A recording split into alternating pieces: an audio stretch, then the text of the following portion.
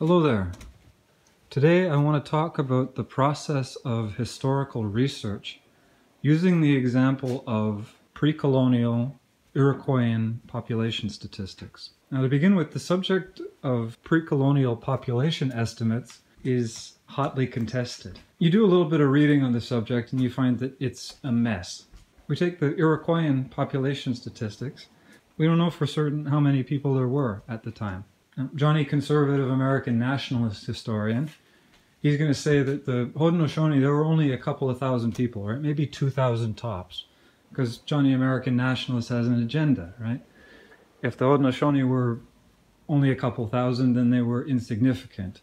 Thus, colonialism is good, right? Whereas Johnny AIM activist historian, right? He's going around saying that the Haudenosaunee, there were several hundred thousand, because he's also got an axe to grind, right? He wants to make the point that we were every bit as significant as the Europeans across the pond, right? And to the common man, population size is a marker of significance.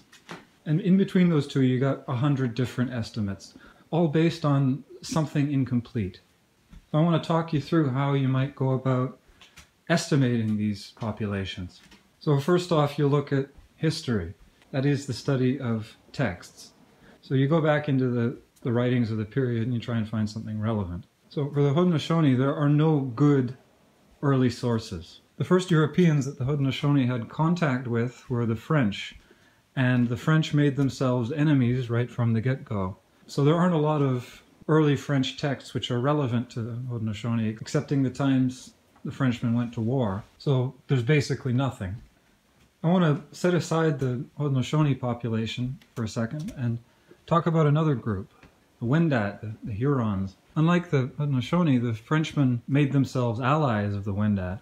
The French had fairly extensive interaction with them. The Jesuits went up amongst them trying to convert them. Now, because of these friendly relations, we got a decent little bit of writing on the Wendat from the early contact period.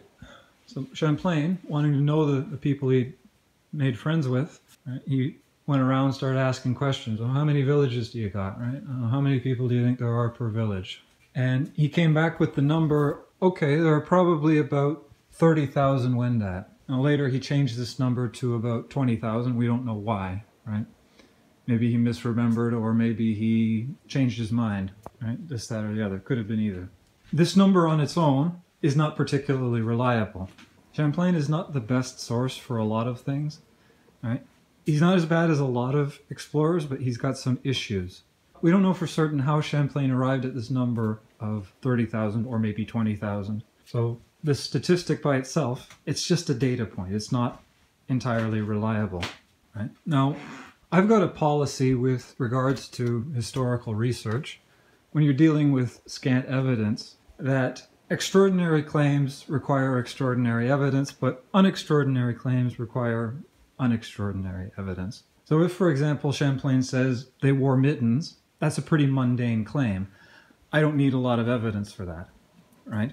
It's pretty unlikely that Champlain would get that wrong. Now, population statistic, that's Champlain himself might be unreliable. So we have a little while later, the Jesuit writer Sagard did his own population estimate.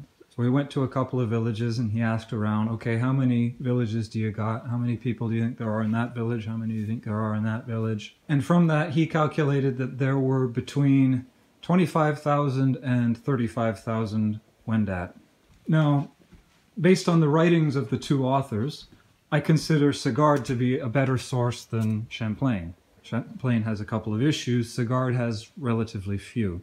This would give us better evidence, except that we again don't really know how Sagard arrived at this number. It could be that he took his number from Champlain's number, right? He read Champlain's work and, okay, Champlain thought there were about 30,000, so I'm going to quote that there were about 30,000. This is again better evidence, but it's not really up to snuff. There are holes you can poke in the evidence here.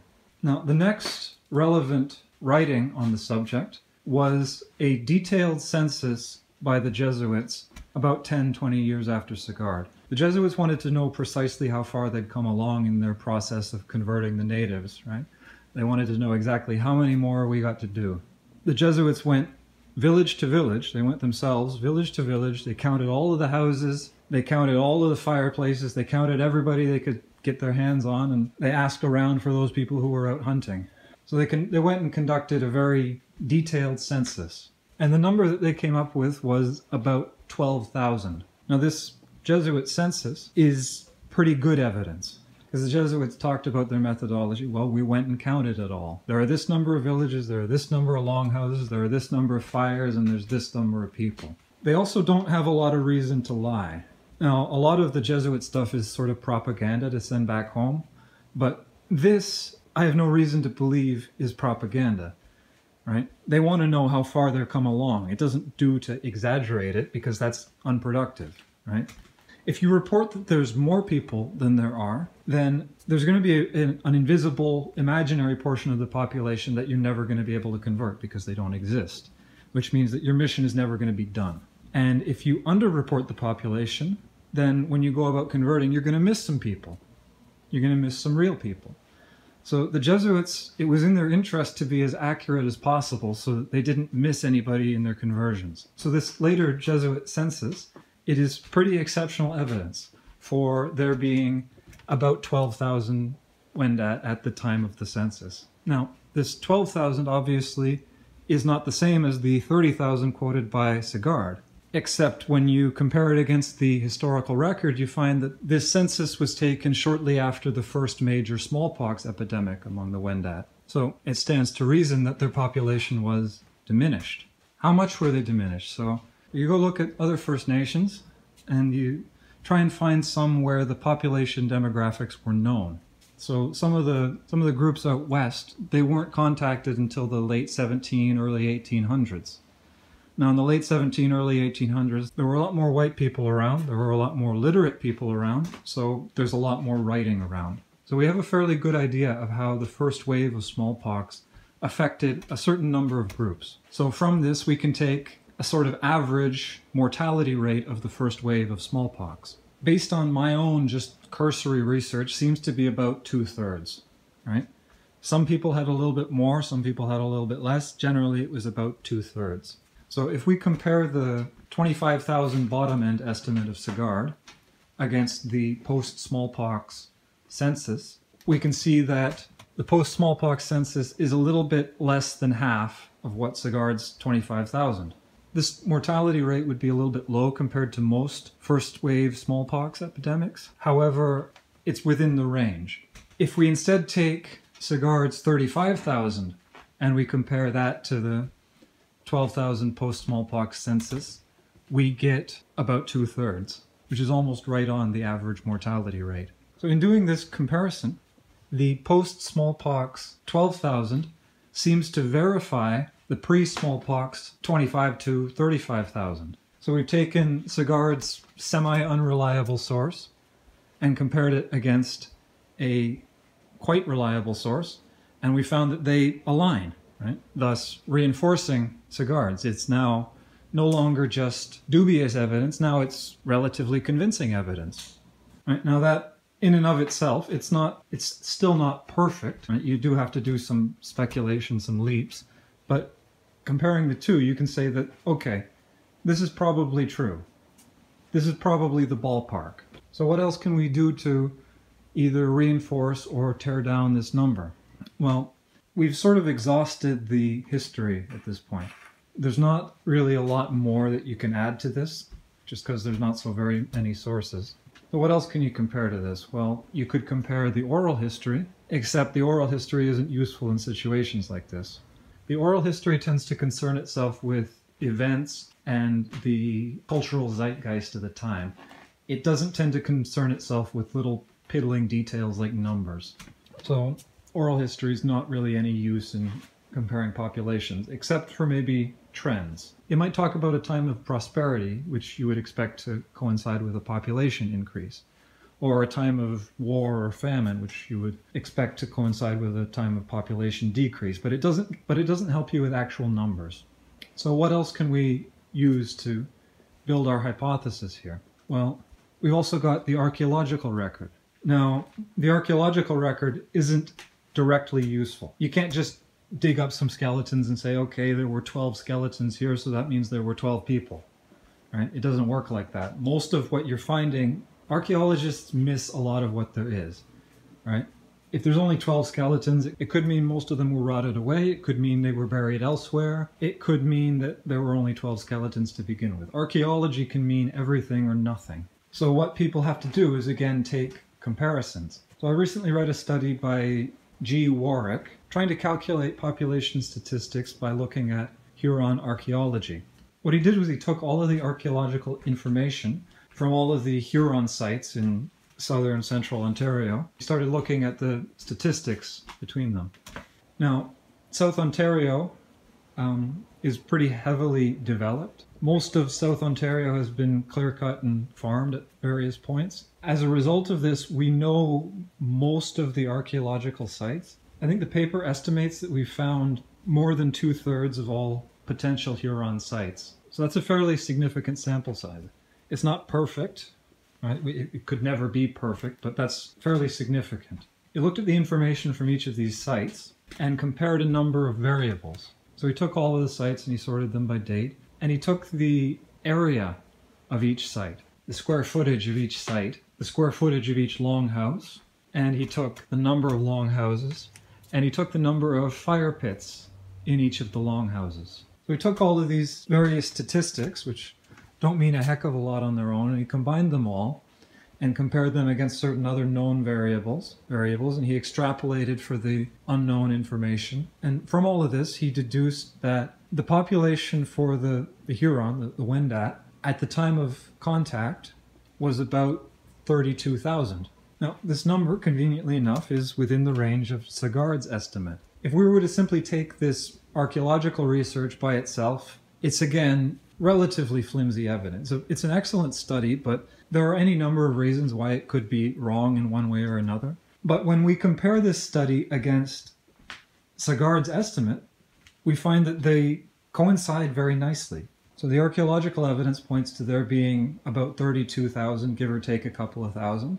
And Sagard's evidence points to there being between 25 and 35,000. So the archaeological evidence fits nicely into Sagard's evidence, which is backed up by the later census. So you've got all three of these pieces which fit together nicely.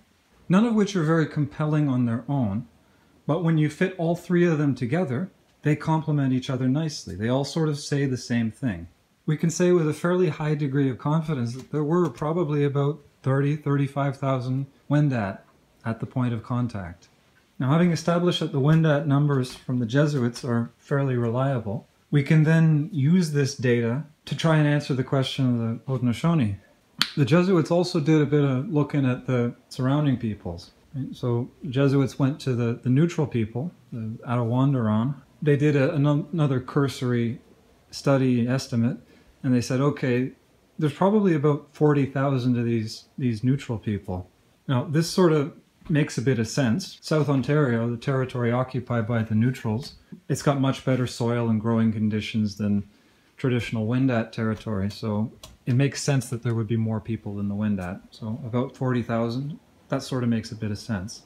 Now the Jesuits also said that of the three great powers around Lake Ontario, the Haudenosaunee were the least numerous. So the Jesuits estimate that there were slightly fewer Haudenosaunee than Wendat, right? Now, this number by itself is not terribly reliable. The Jesuits didn't have very much first-hand experience with the Haudenosaunee in this period because the French had made themselves enemies. There's also the potential of bias. The Jesuit sources, they were probably Wendat scouts, right? Okay, how many people do your enemies have? Oh, yeah, they're nothing to worry about. They got slightly less people than us, right?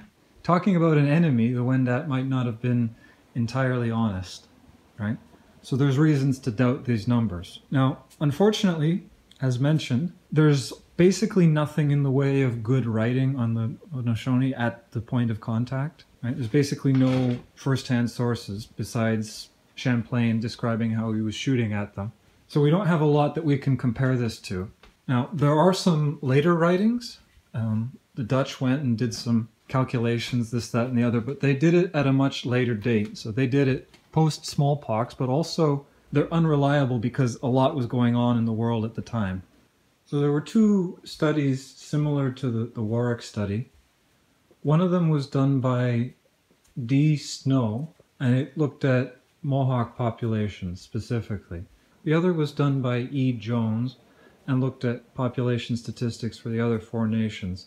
I have some issues with the Jones study, but the Snow study I think is fairly good. So I'm going to separate the Mohawk out and just talk about the Mohawk specifically. The Snow study found that there were probably somewhere in the vicinity of 8,000 Mohawk at the point of contact. Again, this study has got a couple of issues. It's not perfect, so it's not tremendously useful on its own. So it needs comparison against some other data points. We don't have any good historical data points, but we do have one not so good historical data point. Namely, that the Jesuits thought that there were slightly fewer Haudenosaunee than there were Wendat. Except that this doesn't tell us how many Mohawks there were. Right? If we take a little bit less than 32,000, let's say 30,000. 30,000 Haudenosaunee, how many of those were Mohawks? So now we draw in another data point. The oral tradition tells us that the most populous of the five nations was the Seneca, then the Mohawk, then the Oneida, then the Onondaga, and last the Cayuga, who were much smaller. The number of seats on the Grand Council sort of reflects this, right? Firstly, the Onondaga have got the most seats because they have special significance within the story of the Peacemaker. After that, the Seneca had the second most because they were the most populous. Now after that, the Mohawk and the Oneida both had the same amount, and then lastly the Cayuga had the least because they were the least populous. So I took that 30,000 and I divided that sort of based on how many seats each of the nations had. And then for the Onondaga, I just put them halfway between the Cayuga and the Oneida. From that 30,000, if we divide it the way that I did, we can say that there were maybe about 7,500 Mohawks. Now my little thing is just a 15-minute thought experiment. It's not meant to be any kind of definitive evidence, but it compares fairly nicely with the archaeological evidence. So 7,500, that's not far underneath the 8,000 put forward by the Snow paper. We can attempt to fix this by bringing in the Jones paper. Now the Jones paper says that actually the Seneca were not the most populous, the Mohawk were the most populous by a fair margin. So maybe I underrepresented the Mohawks in my little comparison. Right? It could be that the oral history is talking about at the time of the Great Law the Seneca were the most populous, but things might have changed by the time of contact, right? So maybe my number should be a little bit higher. And if you put 7,500 a little bit higher, you get closer to the number estimated by the Snow paper. So again, you're taking a number of problematic data points, none of which are tremendously useful on their own. But when you compare them, you find which ones hold true, right? And if you can get a number of these unreliable data points to sort of support each other, all of a sudden you've got a halfway decent data point, right? Anyway, this has been a long little ramble. I hope you found this interesting. Thank you.